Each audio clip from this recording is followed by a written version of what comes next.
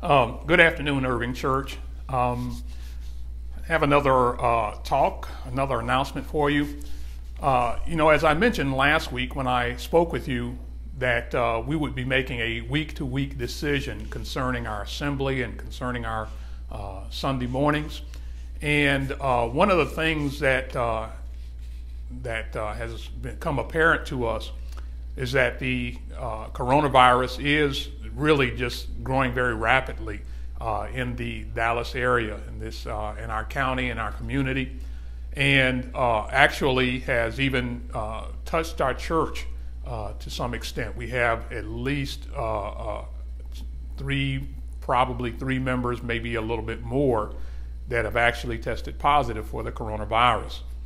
And because of all of these things, we have made the very difficult decision to suspend our assemblies at least through the month of July. Of course, the elders will continue to be meeting probably a weekly basis to evaluate the current conditions, and we will make any updated announcements as appropriate. But once again, we are very sad, and it was a very difficult decision for us to have to come to that conclusion. So given that, let me just share with you a few things. First of all, we want to continue to encourage you all to go online and to worship with us online on Sunday mornings.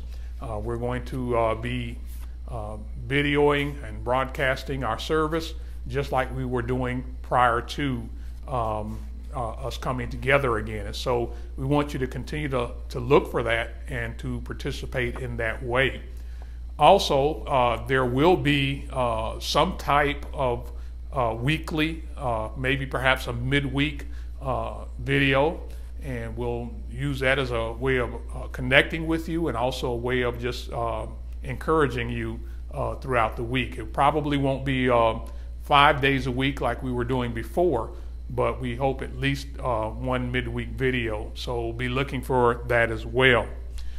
During this time, we really want to encourage you all to continue to communicate with one another. Nothing helps us through this like just us as brothers and sisters in Christ, as a church family, staying in touch with one another, making opportunities maybe for just small gatherings between families or one-on-one and that type of thing. That really helps us to encourage one another and be a blessing to one another through this very difficult period. And then, of course, pray for one another. Let's pray for those who are sick, pray for those who are dealing with financial difficulties through this pandemic, and all of those others who may be having any sorts of trouble during this time.